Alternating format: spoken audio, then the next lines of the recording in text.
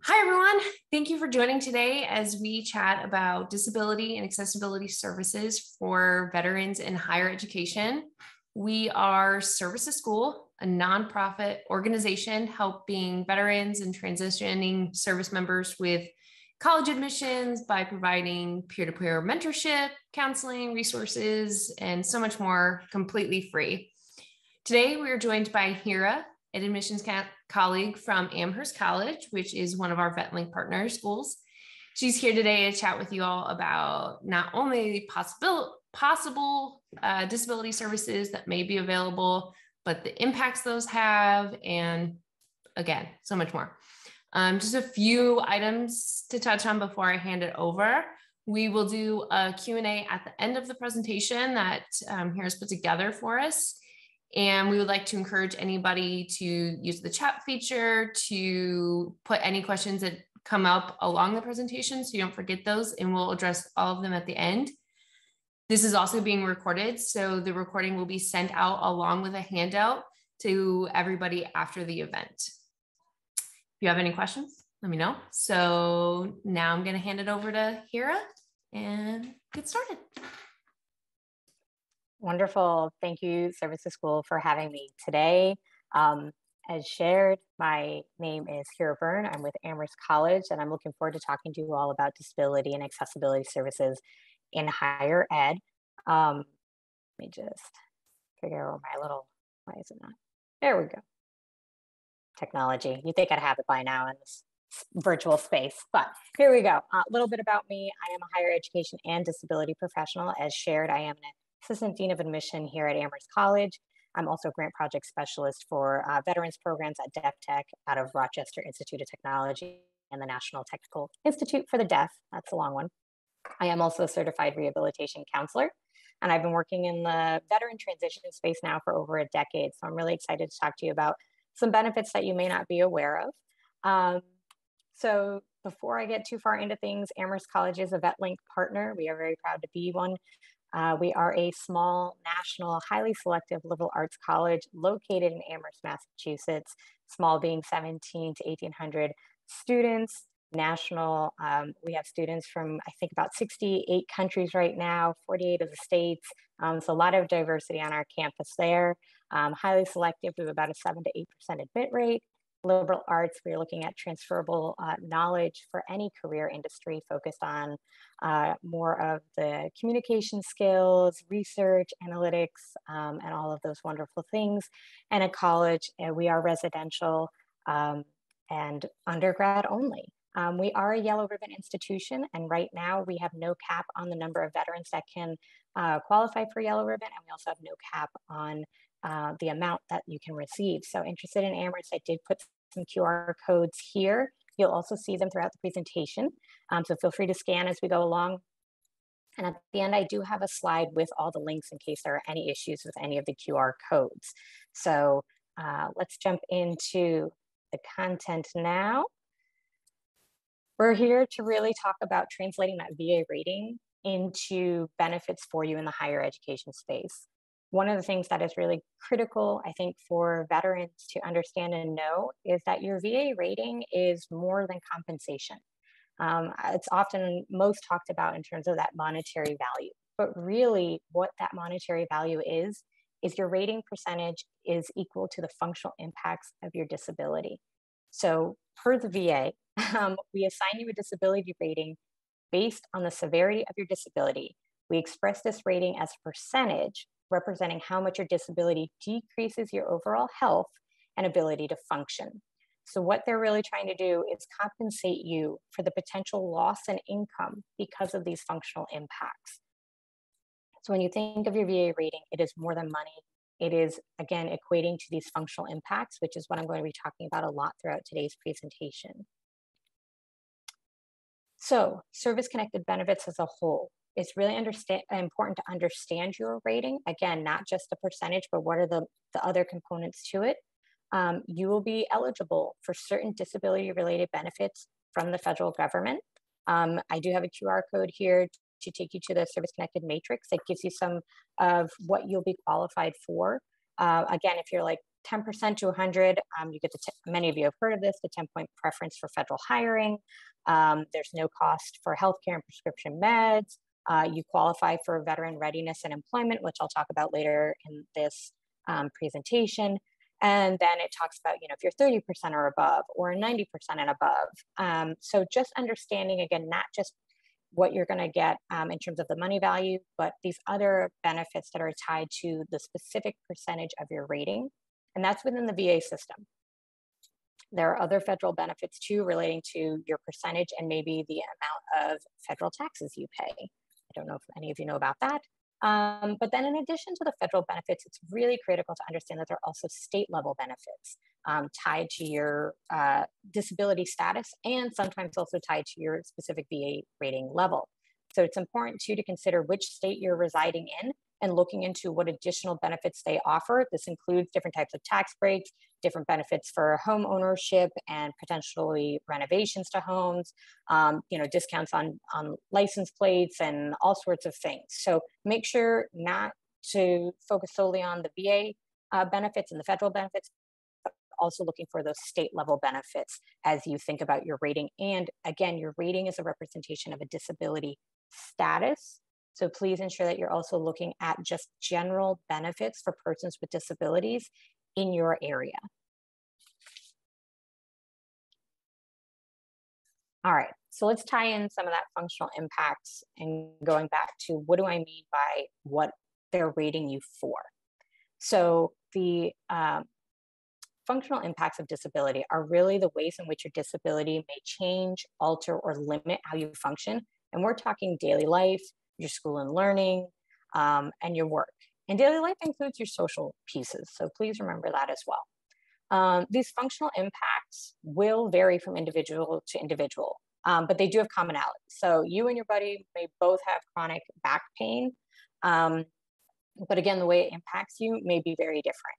So, it's okay to have those differences as you're kind of comparing notes with friends. But just be aware of there are those kind of common themes that you'll see providers talk about. You'll see them generalized as people talk about disability stuff like this, and the VA will often kind of do those broad umbrella commonalities. These functional impacts, it's important to remember that they can be immediate, like, right away, yep, I live with chronic pain and that is not going away. Some of it can be progressive and ongoing as well. So being aware of how your body is feeling or your disabilities are changing over time, again, aging changes a lot for every individual. And so just being aware of that and thinking about what you were rated for as you originally separated. And then if there's a progression and change in that functioning and that disability, think about if you need to perhaps go in and refile and get your rating updated. So consider that as you're feeling how you're adjusting to what's gone on.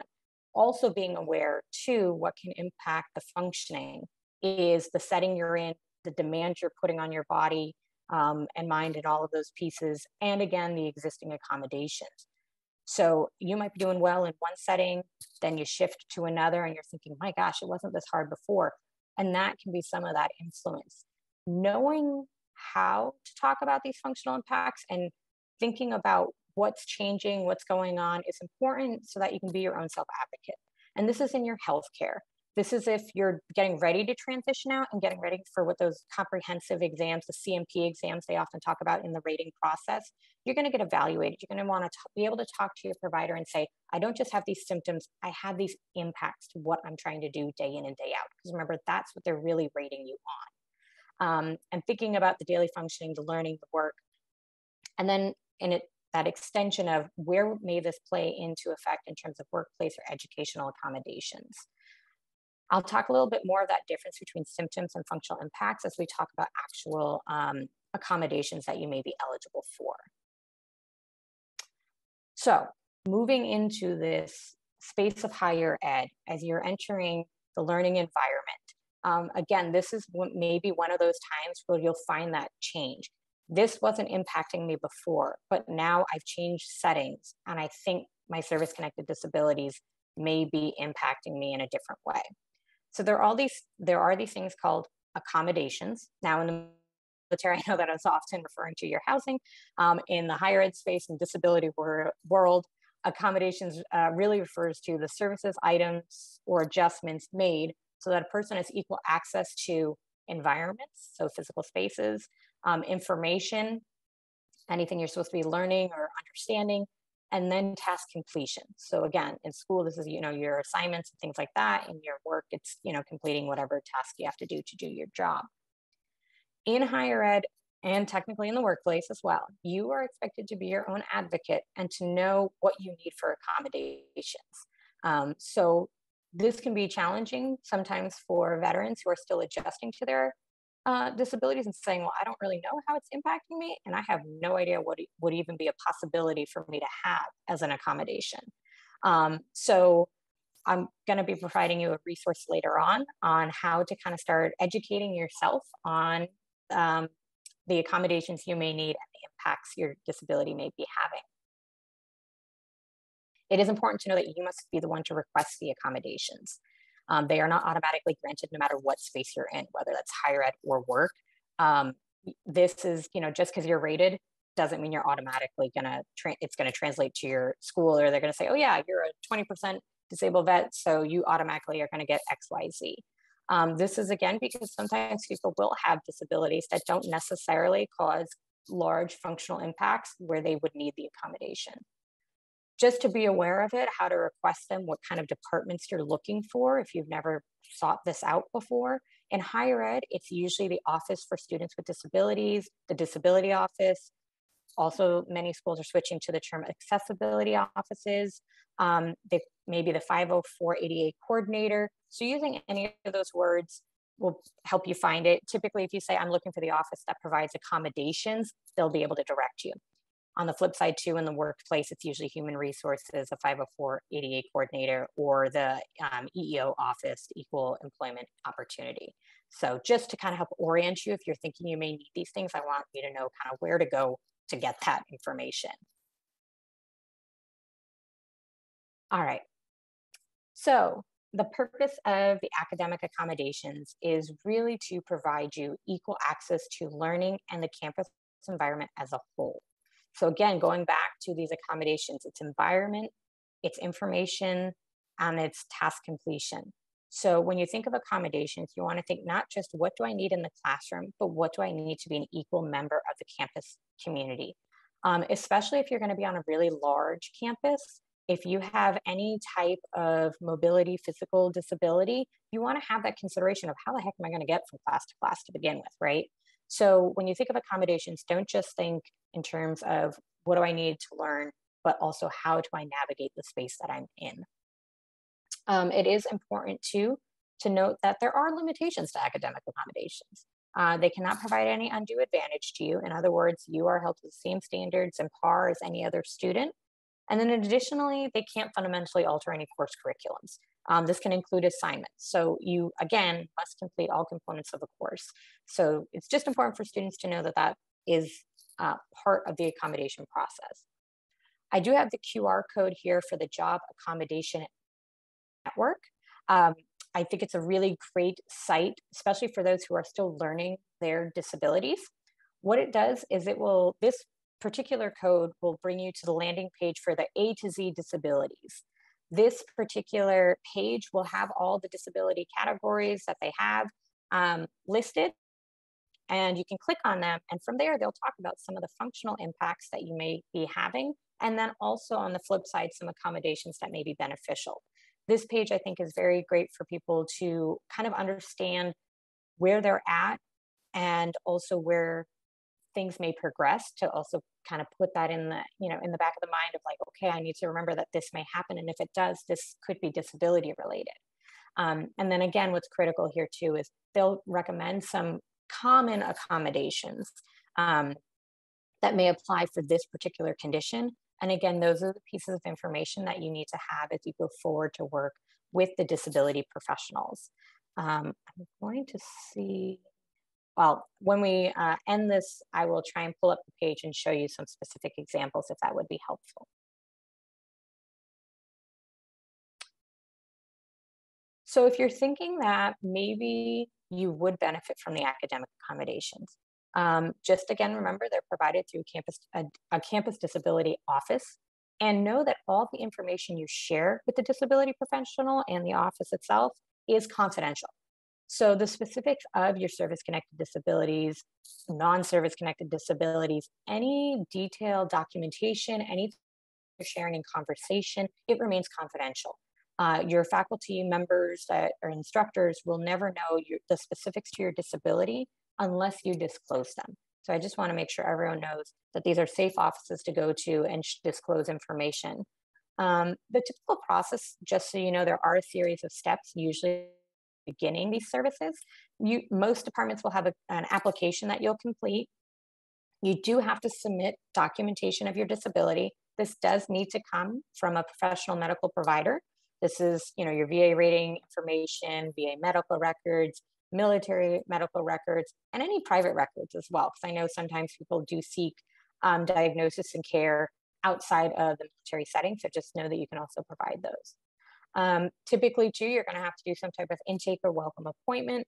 You discuss your disabilities, you discuss the courses that you're taking, and the barriers to learning or the campus environment. The reason you're going to have this discussion is because again, we talked about that changing environment can lead to different impacts. So every semester, as you change courses, you may find that you encounter new functional limitations or changes. So that's where it becomes critical to talk with the professionals to figure out, hey, what else might I need? And so just know too that the accommodations are fluid. You can change them and update them as things go on, semesters change, needs change. Once you're a part of the disability services, it is up to you, the student, to disclose to your faculty members that you want to use accommodations. This is a really critical point, going back to that confidentiality piece. Your school won't disclose that you're a student of theirs using that department, and they won't notify your faculty. It is on you, the student, to go and inform your faculty. And again, some students will notify certain instructors, not others. Again, you may not even need accommodations for every class. So just understand that just because you finish the process of developing your accommodations, they don't really kick into effect until you have notified your faculty. So let's talk accommodations themselves for a little bit. Let me see here. So I was going to do the, reactions. I don't want to make people uncomfortable, so I'll do more broad pieces. But these are some examples of standard academic accommodations that students may be eligible for. Again, you're going to get paired with what are your disabilities, what are their functional impacts, and what are the classes you're in and the requirements of the class, and how does it all pair together in terms of how do these accommodations get selected. But very common is extended test time or quiz time, distraction reduced setting for taking quizzes and tests, breaks as needed, preferential seating, peer note takers, closed captioning for audio material, and accessible equipment for the classroom. And so you might be wondering, what is extended test and quiz time? How does that work in the distraction reduced setting? So for some people who, if you have PTSD, if you have anxiety, you may find it harder to concentrate. You may lose your train of thought. Some people also with PTSD experience some memory fog. If you have a TBI or ABI, which is traumatic brain injury or acquired brain injury, it may actually take you longer to process information, both what you're reading and then also your output of what you're producing. So if you have a very short amount of time to get the information out, and that's going to work against you in terms of a functional limitation of what your disabilities are, that's where an extended test time might be beneficial. In addition, I have also seen with the students in my previous roles, for students who have a lot of chronic pain, people who maybe can't sit for more than, let's say, 30 minutes at a time. They need to get up, they need to stretch and move around and then sit back down and continue working. Anytime you're getting up and getting away from the chair, you might be losing time to do your exam. So again, that extended time allows you to make sure you have ample time to complete the expected task. Again, the breaks as needed from class, that plays for many different conditions, and that maybe you may have a chronic health condition where you actually need to go to the bathroom more often. Again, depending on chronic pain, you may need to step out and stretch, and you don't want to do that in the back of the room where everyone can see you. Also, again, for any anxiety, sometimes you need to remove yourself. Preferential seating. Some people, if you maybe have hearing loss and tinnitus, of another very common disability in the military population. I know my husband has that from being in the wing and a tanker. So he needs to be where he can see somebody's face, right? And he does a lot of lip reading. So maybe you prefer the front of the class so you can see as the instructor's talking. Other people may need the back of the room. Again, if you're going to be standing up a lot, you don't want to be disrupting your classmates, you take the back of the room. And again, sometimes it's just what side of the room. So there's preferential seating. And if you think about maybe you're stepping away from your desk a lot because of these other things we've mentioned earlier, the chronic pain, the needing the bathroom more often, whatever it is, sometimes it's helpful to have peer note takers too. People who are going to help make sure that if you aren't there writing, you're not missing the critical information that's getting put out there. Again, going back to the hearing loss and tinnitus, closed captioning is a very vital piece. Also, for certain hearing loss and tinnitus too, it can be tone related. So it doesn't matter how fast or slow somebody is talking. It's literally the tone and octave of their voice makes it harder to hear. So that's where closed captioning can be helpful. I mentioned this one too, in particular for anybody who's doing distance learning, and maybe there's a lot of Zoom classroom happening. The other piece is accessible equipment for the classroom. You might need a standing desk, right? You need to make sure there's a lab table that can go up and down. Maybe because of a leg injury, you can't stand for long periods of time. And in the lab room where you're supposed to be standing at a lab desk for an hour, potentially 3 hours, labs can be really long. You're like, I can't do that. So you get a desk that is lower, either a varying desk, or they make sure there's one that's at sitting level so you have it. So this also sometimes turns into ergonomic chairs or a different chair for the classroom to make sure it's not aggravating any back pain or pinching of nerves or things of that nature. So these academic accommodations, again, this is just a short list. There are a lot of different accommodations out there, and I encourage you to explore that job accommodation network to kind of see what's out there in terms of accommodations that you might be interested in.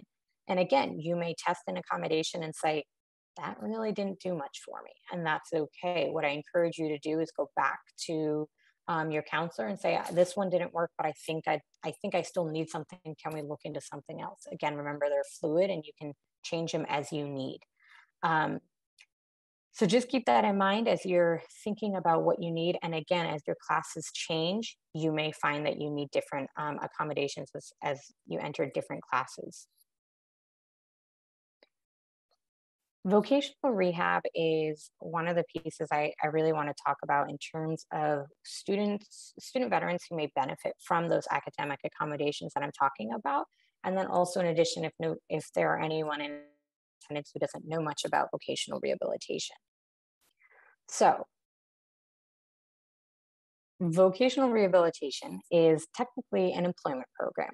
I know in the military community, a lot of times it gets talked about as an education program, but vocational rehabilitation, or VR, as I'm going to refer to it, is an employment program that supports persons with significant barriers to employment to gaining competitive employment.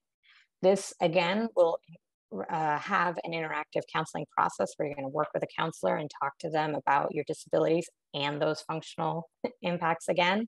And then you and your counselor will develop an employment plan based on your career goal. Kind of like the accommodations we were just talking about, services to kind of expect in the VR space are based on your employment goal. So it may be some or all of these. And this includes the aspects of employment searching, such as job searching, resume writing, interview prep, things along nature. Sometimes too, it's more you just need some on-the-job training, maybe internships and apprenticeships to get some hands-on learning. And then in some cases, it does require formal education and training that's more kind of long-term. This can be certificate programs, associate, bachelor's, master levels, and it can be doc programs as well. But again, these always have to be required and tied to the job and career industry of interest. And so, as I mentioned earlier, many of you have probably heard of a vocational program. So the federal version of this is VR&E. for short. It's a Veteran Readiness and Employment Program. You must be at least 10% service connected to rate eligibility for it. And then just so you know, there's also state and local rehabilitation programs. So many veterans find that actually they don't qualify for VR&E, or they don't like the outcomes that VR&E is, working with them on. And so just know there's another office you can seek and work with. And this is just any person with a documented disability that has that significant barrier to employment. And again, this is where looking at your VA rating beyond its VA identity, and that you technically qualify as a person with a disability. And there are other programs and services you may be eligible for beyond the VA setting. So these links, the first one we'll talk about, what is the VR&E program. And then the second link here talks about different state VR programs. What, again, each state kind of has a different name for their VR program. So I just want to make sure people know how to go find the one for the state that they are in. So VR&E is often referred to as Chapter 31. So if you are a Chapter 31 veteran already, this is again where if you rate VR&E and you're going and using it, you probably then also would maybe benefit from those academic accommodations I spoke about earlier. Remember, it is an employment program first. They will help pay for the education if it ties to your career outcomes. And again, this is a program focused on those functional limitations and those service-connected disabilities. There are technically 5 tracks to the VR&E program. They are reemployment, which is you return to your former job and work with them, and the VR&E will help work with the employer to address your needs. Sometimes this is people returning honestly as civilian contractors in the space that they were in prior in the military and things like that.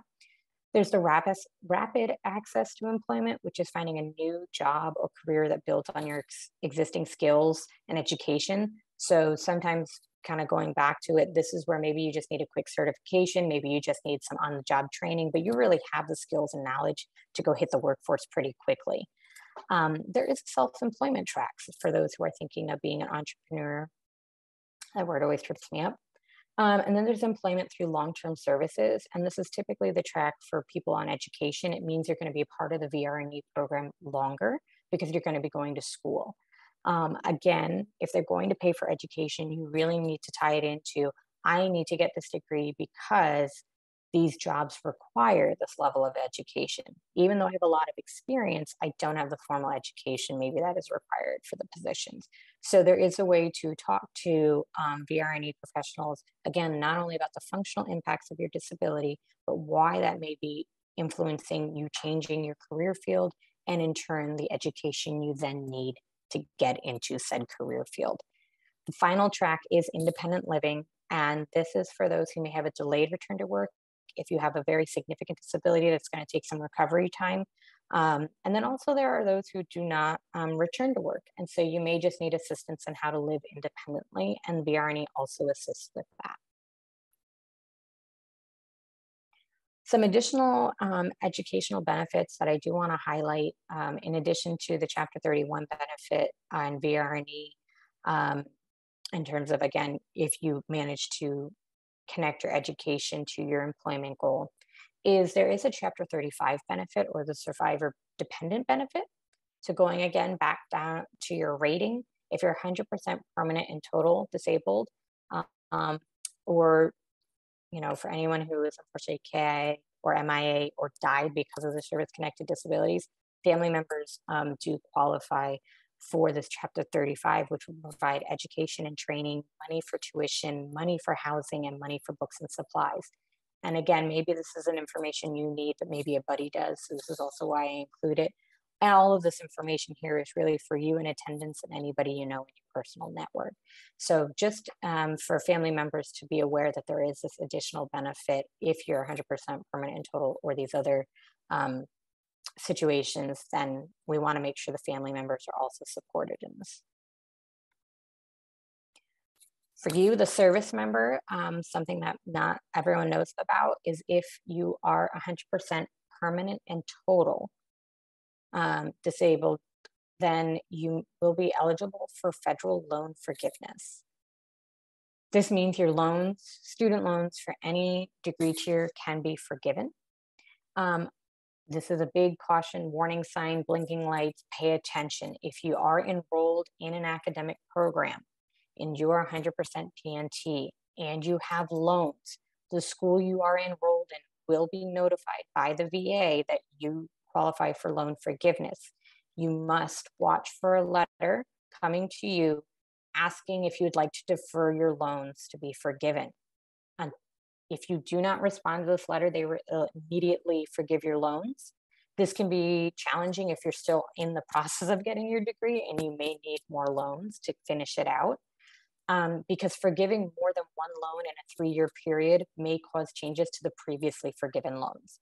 So if you are 100% PNT, you are enrolled, and you do have loans, it's really critical to talk to your school and loan holder about, hey, I don't want to have these forgiven until I'm completely done.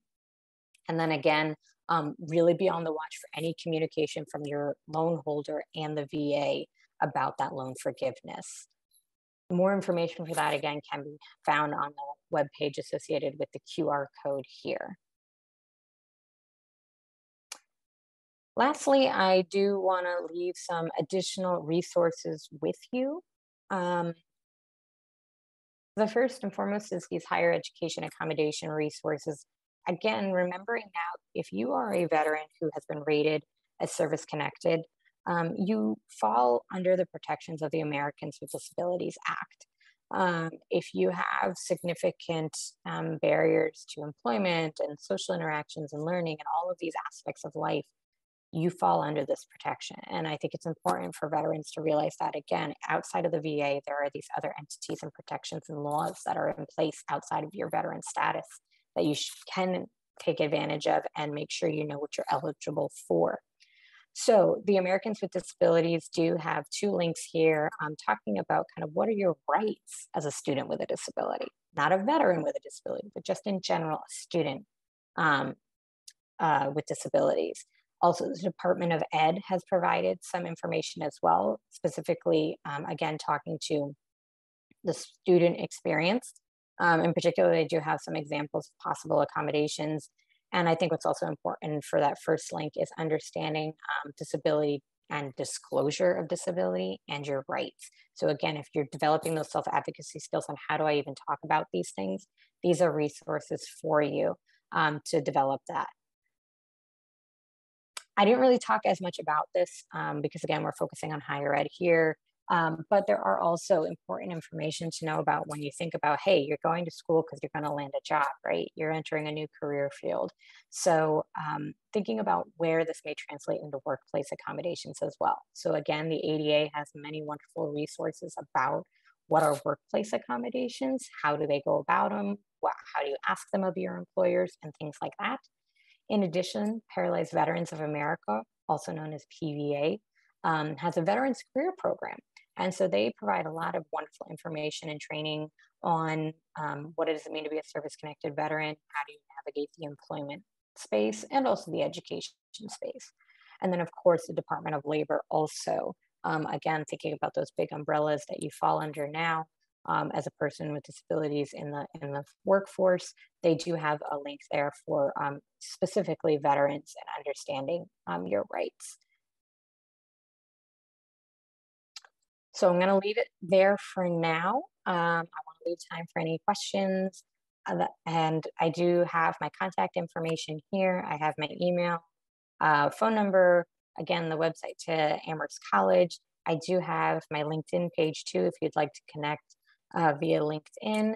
And I do have my QR code here for my Calendly link. If you'd like to talk one-on-one about your own specific situation, I am more than happy to do so.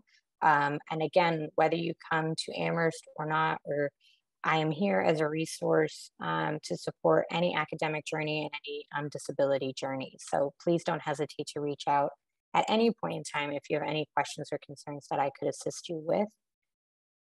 As mentioned, I do have a list of the QR codes. I'll leave this here for just a short second in case anyone wants to take a screenshot. But again, I know Services School will be sending out a PDF of all of this. So you'll be able to access all these links after the fact.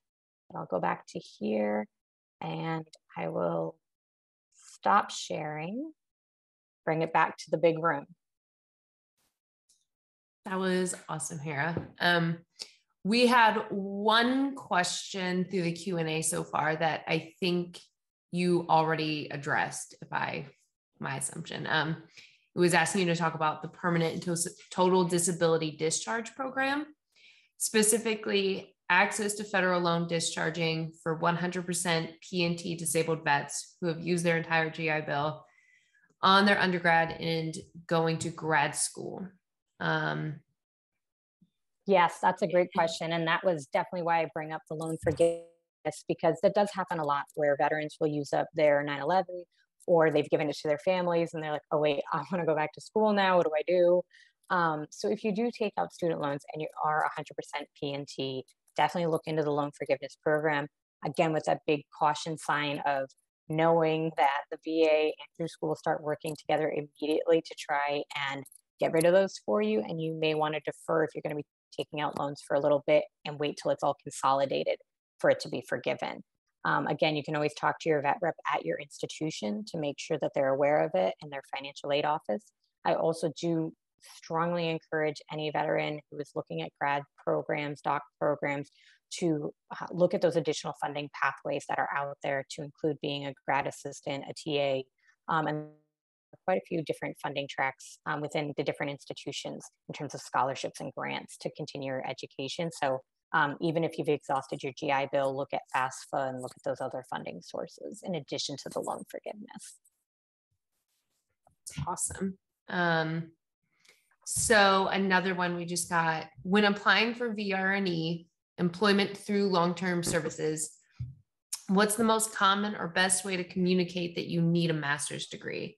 I've yet to meet with my VRC, but I'm afraid they may disqualify me because I already have a bachelor's. Yes, and that happens a lot, where there's that concern of I have a degree, so they're probably going to put me on that more rapid track. Hey, you're educated and go, you have either your experience and your education, just hit the job market. What I always encourage veterans to do is be prepared at your first meeting. Bring in the job descriptions of the positions you're most interested in and highlight if they have masters required.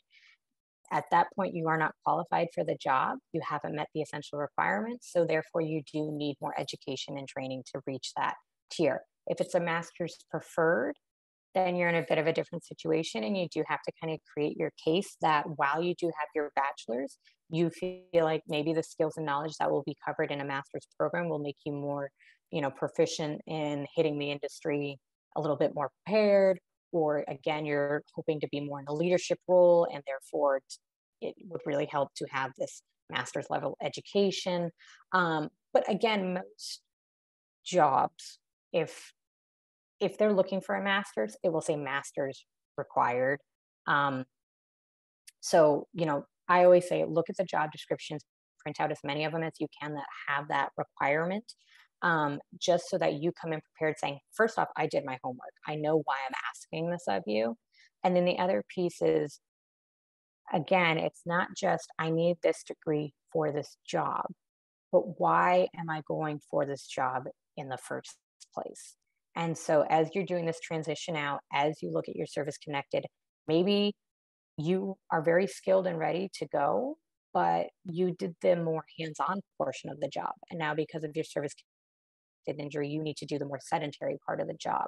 And in order to do that career pivot within industry, you actually need more education and training, because those people have to have different knowledge. Maybe you need to get trained in some type of computer software. Again, maybe you need a full-blown different degree, because everybody who's in this part of the industry has to have a master's. This isn't preferred, it's now required. So what you need to do is not only talk about why do you want the degree, but why are you making these changes based on your disabilities and your functional impacts. I can't be the person on the floor managing anymore. I can't stand for that long, but I don't want to lose all this knowledge and time in the industry of logistics. And so I'd really like to be more on the, behind the scenes side of doing the actual management and tracking of the systems. And therefore I need to be in the office side, and I need this new education and training.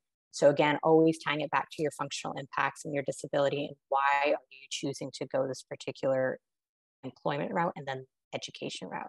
And again, if you have more questions, feel free to touch base and we can kind of hash it out before you meet with your VR counselor. See if we have any, a lot of the, because I put a question box up on Instagram and we got tons of them, and 90% are related to VR&E. So that's a very big thing that our audience is obviously very interested in. So let me find a non-VR&E real quick.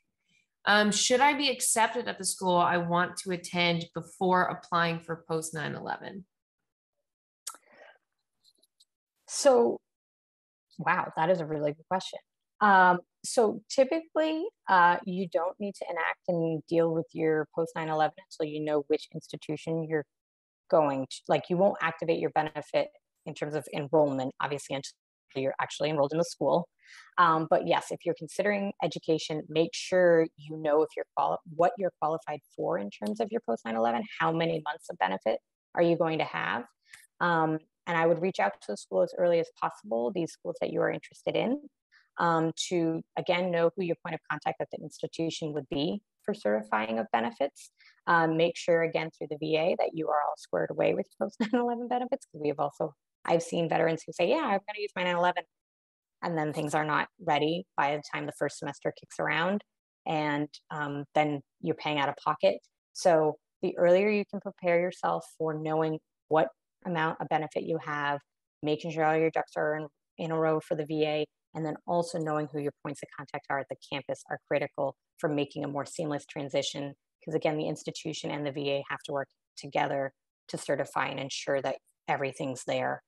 So give yourself, the institution, and the VA plenty of time to get all of that aligned. Makes sense.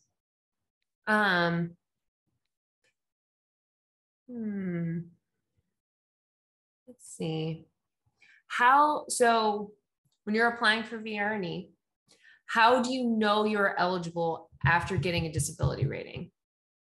So as long as you're 10% or above, you are eligible for VR&E.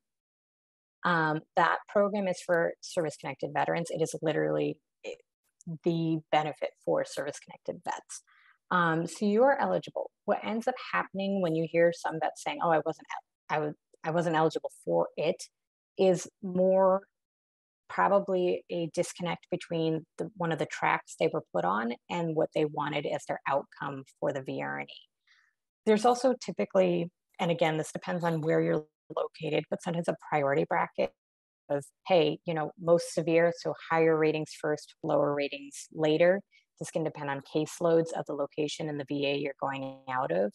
So sometimes they do prioritize, your 70 to 80s before they deal with the 10%ers. So just being aware of that, there may be some of that lag time. And again, it all kind of depends office to office.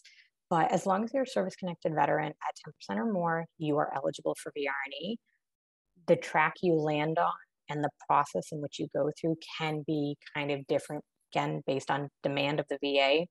And then again, really how you're talking to your VR&E counselor. Because if you're only talking symptoms to them, they're like, okay, great, but I don't see where the significant barrier to employment is. And that's where you have to talk functional impacts. I am impacted directly by this chronic migraine where I can't look at a computer for more than 30 minutes at a time. I can't be in, this fluorescent lighting for more than an hour. And therefore I need a job that allows me to maybe work from home, to find a job that has, a different setting than a standard office. So you need to be able to talk again about those functional impacts and how you're changing environments or tasks to better suit your need at this time. And the phrase they like to use is exacerbate your symptoms, so make your symptoms worse. I'm trying to do this because I think it won't make my symptoms worse, is kind of how you want to be talking to them. This will play to my strength. I can't sit for a long period of time. My old job, I was sitting a lot, so I need a job where I can move around, or vice versa. I can't stand on the floor anymore, so I need to find that sedentary job. So knowing how to talk about those functional impacts is really the critical point when you talk about eligibility and where you're going to probably land in those 5 tracks. So are you able to apply for VR&E as you transition out? I will not receive my disability percentage until September, which is the ETS date, but I believe I will likely get more than 20%. You do need to have your rating. That is because you have to be a service-connected veteran in order to qualify for the program. Again, depending on the region in which you're in, your priority case may change depending on your rating level. So if you're at 20, you think you're 20, and then you actually end up at, like, I don't know, say 30 or above, you might actually move up in a priority category. So it doesn't hurt to kind of get in touch with the VA where you're going to be landing, get information on their VR&E program, perhaps get the application ready to go, make sure you have all the documentation and things you may be needing to submit to them. And then as soon as you get that rating, start your work with the program. They may accept stuff ahead of time. Again, depends on the volume of the office. Sometimes they'll say, sure, go ahead, give us your stuff now. And as soon as you have the rating, we'll click the button and you're good. Others will say, please don't bog us down. It will get lost. Wait till you have your rating. So do check in with them. So we had another question that was talking about switching from post 9/11 to VR&E, Yes. matriculating this fall and waiting for their rating still. So it's a question, how do I switch from post 9/11 to VR&E? So yes, so if you're going to switch, first and foremost, you want to do that as soon as you can. You do want to use your VR&E Chapter 31 before post 9/11 whenever possible. The reason being is if you have any post 9/11 left, while you're using Chapter 31, you still rate a BAH pay, depending on, again, how many courses you're taking. So you can get BAH under Chapter 31 and post 9/11 as long as you have 9/11 left while you're using VR&E. To switch to VR&E rather than 9/11, again, that's where the VA, your certifying school, has to work together, because you need to notify your institution that you're changing the benefit you're using. You still need to get certified. And then there needs to be that communication between those 2 offices in switching that benefit over.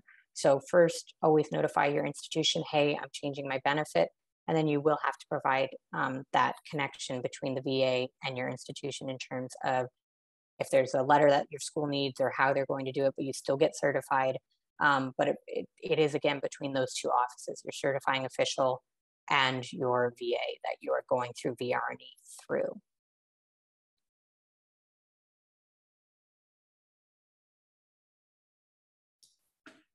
perfect.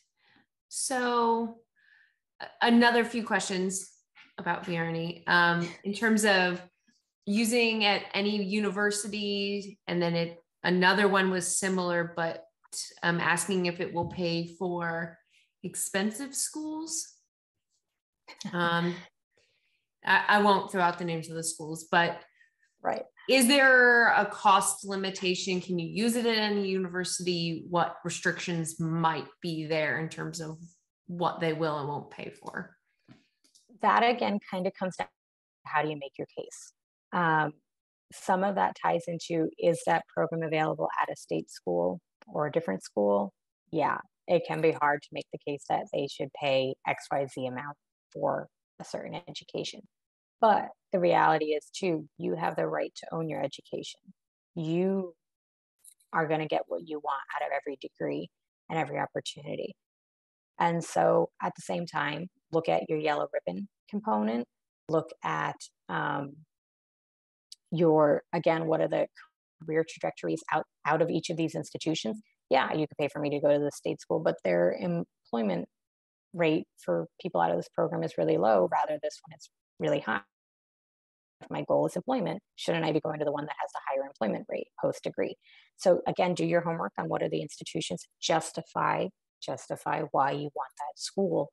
And again, look at those other pieces. Okay, yeah, VR&E is only going to cover XYZ amount, right? The benefit sometimes with GI Bill, you only get a certain amount, right? Otherwise, you're coming out of pocket. Either way, that's why yellow ribbon schools exist. So it's that same entity of how am I going to close any potential gaps that might exist. So being aware of that. VR&E should, in most cases, be able to cover a majority of what you need. But again, like post 9/11, the benefit is only so much. So being aware of how to close any potential gaps, again, looking at the financial aid of a lot of these institutions, some of these highly competitive schools have very generous endowments that also have really great financial aid departments. So when you look at how you're paying for your education, regardless if you're using 9/11 or Chapter 31, look at those other pieces of filing for financial aid using the yellow ribbon opportunities. And again, any scholarships or grants that are dedicated to veterans at every school, because many of them, again, have dedicated in their scholarship page, look for those opportunities to get that additional funding. So close the gap, whether it's VR&E or 9/11, using those other pieces. And if you don't know, just always reach out to their financial aid department and say, how do people afford coming here? Fair enough. Is there anything, how does VR&E work when transferring schools? It can get a little more complicated if you're transferring schools. And this kind of depends on what type of transfer you're doing. Obviously, if you're attending a community college, which is a time-limited institution, that's pretty straightforward. Obviously, I can't get my bachelor's here. It doesn't do that. So that's usually a little more straightforward. And you say, okay, you were going to pay for, basically a bachelor's level anyways. I'm going to do the first two here. And that's sometimes how people make things more affordable and more friendly with their VR&E counselor. And then I'm going to transfer to this other school. And again, that's just transferring your benefit. You say, okay, I got my associates here, and now I'm going to go finish my bachelor's at this school. And you'll just establish your services at the next institution with your VR&E counselor. If you're going from 4-year to 4-year, the same process occurs where you would need to transfer your benefit to the new institution, but that's also a conversation with your VR&E counselor about why you're leaving the school you were with and going to a new one, when we talk about why are they paying for your education in the first place. So you just want to be careful and think that out about how you're going to talk to them about why maybe this school wasn't the right fit, or did you change your career interest, things of that nature. They're going to want to know why are you transferring if you're going 4-year to 4-year. It's a little more difficult in the VR&E setting for that than if you're going from community college to something else, because that's an obvious transfer. So just consider those points and how you're going to discuss them. Do one last call if anybody has questions. Otherwise, I think we're good to go. Yeah. Awesome. Okay. Well, thank you so much, Hira. This was so much information. I am not an admissions expert, so I learned a ton, and I hope everybody did as well. We'll go ahead and share this, and we look forward to working with you and Amherst and everybody in the future. Thank you all for listening today, and reach out. And when in doubt, reach out to your VA rep in your area. They'll be able to give you the most direct information in terms of knowing your VA system. Perfect. Thank you so much. Have a great day, Have a great everybody. day.